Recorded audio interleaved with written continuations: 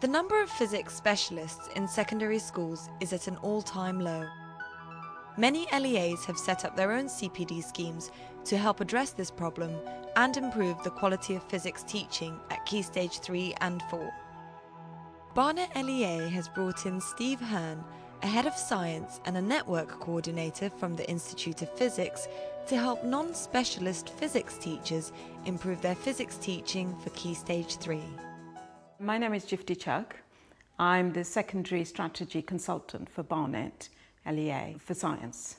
I deliver the strategy in Barnet to all the 21 secondary schools that we have. I deliver the training. I then go into schools and I work with teachers to implement aspects of that training. My name is Kelly Fulser and I teach at St. Mary's Church of England High School, and I teach Key Stage 3, 4 and 5 and specializing in chemistry at A level. Do I feel confident in teaching physics? I would have to say no. What are you feeling? Steve's approach is to illustrate the nature of electricity using a series of practical demonstrations.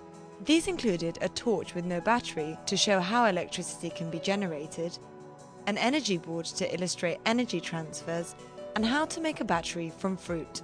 These experiments are designed to show how ideas in physics link together. Okay, I'm going to pass these torches out for the guys to have a quick look at. I chose electricity because, again, the whole idea of voltage and current to children at Key Stage 3 are mysterious. It's a very abstract area of physics. The tendency is to treat voltage and current, and indeed electrical power, as just the same thing. They're all electricity. So you won't see any battery in there, but you will see a nice bright red coil. It's claimed that if you shake these torches for 20 seconds, they stay alight bright enough to read a map for 5 minutes. Would any of you like to guess what's used to store the energy? Capacitor. It is. And if you look inside the one that's cut away, you will see a little squished disc-like thing, a special version of the capacitor we've been using.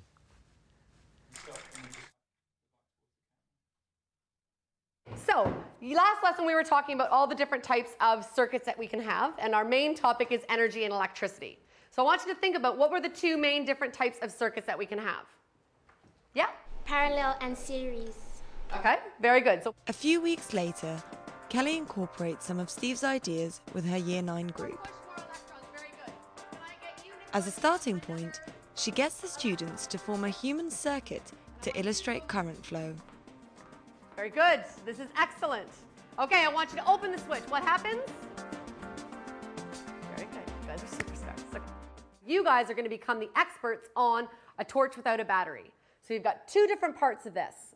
You're going to get a torch, you're going to get crocodile clips, and you're going to get an LED. And I want you guys to generate electricity, okay? Their version of the torch does not contain a capacitor.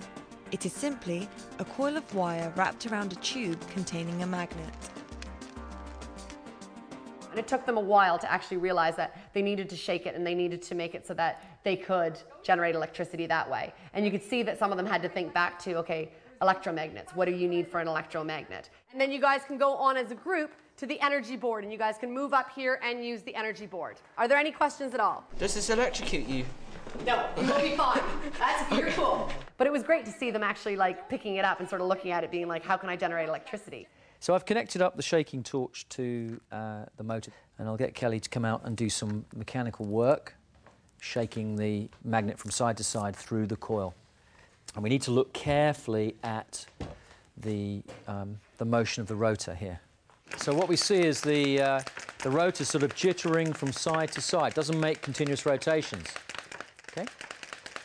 This is because the current keeps changing direction in our circuit.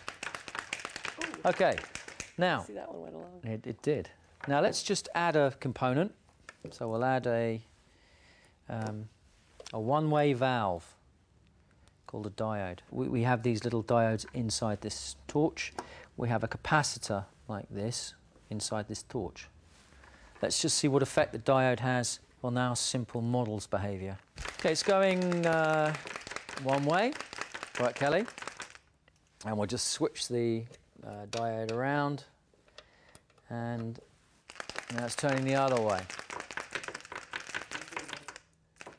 So we can learn that the direction of flow of the current determines which way the motor turns. It's actually very hard work, and again, using something like this reinforces this idea that you have to do work to produce power.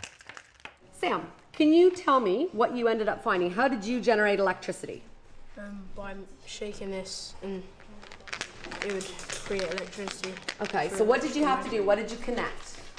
We connected the wires from this to the crocodile clips and Okay. the LED bulb.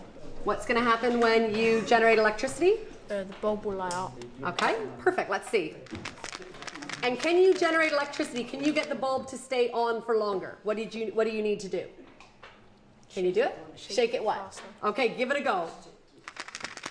And then all of a sudden, as soon as you shake it, just like we did in our inset, the teachers, then suddenly you start shaking it and then asking the one student, Sam, okay, shake it even harder and stuff. And you can see that he's getting even more sweaty and stuff. And it was really funny because that's what we did as teachers as well. Well, once you start to think about teaching energy and to integrate it into your teaching, then it's nice to have a board like the SCP board, which has a lot of bits that you use often, fixed in one place. What you can do is do the very simple experiments that you have to do very conveniently with very easy classroom management techniques. But then with a bit of imagination you can begin to expand the board and bolt things on, and that's effectively what I was doing with the shaking torch scenario. Some of the things Steve was bolting on were a capacitor and a voltmeter.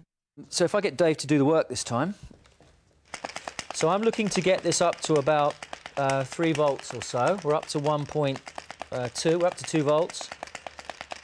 So we need to produce a bit more power, Dave. Shake it. 2.5, another half volt. The extra half volt is the killer.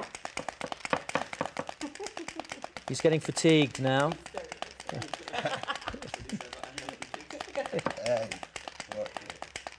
Okay, I think Dave is entering distress now, so we'll stop at 2.8. We'll stop at 2.8. That's fine. That's good. Now, thank you, Dave. Now, the nice thing is disconnect our voltmeter.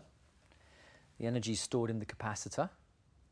And what I will do finally is connect the capacitor to the LED, light emitting diode on the board, and we'll see it run for a bit. And on comes the LED. I love the tube with the coil with the magnet in it trying to generate electricity with the light emitting diode there. And thinking about the energy transfer there, children find that very hard. We get them to work with electromagnets, but they don't really understand what is happening. And they don't understand about generating electricity at all. We want to see if we can, what's going to happen then? What are we looking at then? We're looking at the gravitational potential energy Being transferred to the buzzer to make sound energy. Okay, let's see if it works. Okay, can we sort of hear that? Mm-hmm. Okay, do we want to then try, oh, there you go. Okay, so there's our buzzer. So what then do we think? What might be wrong? Why isn't it sounding when we're actually dropping it down? Think about the way that electricity flows. Think about what we need to do. Maybe the string needs to be longer. The string needs to be longer, you think? I think, so what did you say, Sam? I think the wires are plugged into the wrong connectors. Okay, so you think the wires are plugged into the wrong connectors, okay? So do we want to switch the wires around then? The kids, just to see their faces sort of light up when they actually got the transfer of the light energy into the sound, or the light energy into making the fan move and stuff. They found that really, really interesting, and they really liked that. Drop it now. There you go. So good job, okay? So we're together as a team. You guys figured out how you can solve that, okay? So we transferred what kind of energy? We changed gravitational into Sound. But did it go right from sound? Or what do we have underneath here? What do we have connected there? We've got, good. So it went from gravitational to Electrical. to Sound. very good, okay? Excellent, okay. Steve went on to add some more surprising components to the energy board. He called them fruit batteries. The idea behind this was to show the basic ingredients of a conventional battery.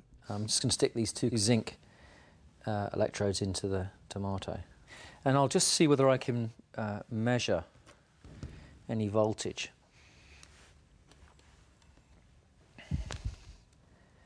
And connect it to the zinc. And I'll and it's certainly very small. Okay, that's 2 zinc. Let's try 2 coppers. Yeah, it's flicking around and it's about 4 or 5 millivolts. Now I'm going to try a copper and a zinc in the same tomato. And on the scale that I was using, it's gone completely off scale. It's a massive number on that scale. So if I change scale, I'm producing, that's a steady reading of nearly a volt.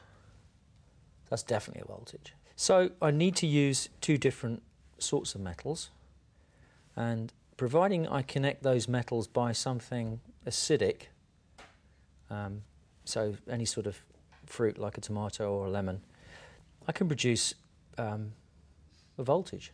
So we want to see which is the fruit that gives us the greatest voltage. And you want to think about 2 key things. How are you going to actually measure the voltage? What are you using?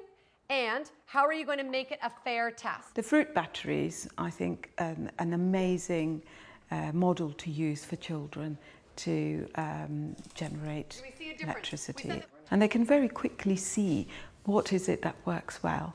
But they realise that, you know, if they move the electrodes closer, they will get a higher voltage. It's got a negative. It's got a negative. What do you think would happen if you changed these around? It would be positive. Okay. Why did that? Do you know why that happened?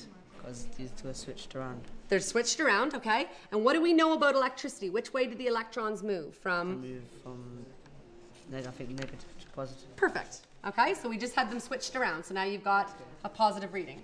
Okay? Excellent. Really, really good. How does this relate to series and parallel and to connecting batteries in series and parallel? How would we connect these 2 tomato cells in series? Any ideas? You'd need to make sure the electrodes were not the same. You didn't connect the same electrodes to it. In series, yeah, not the same. So if I connect this zinc to this copper, anybody like to guess what the voltage might be?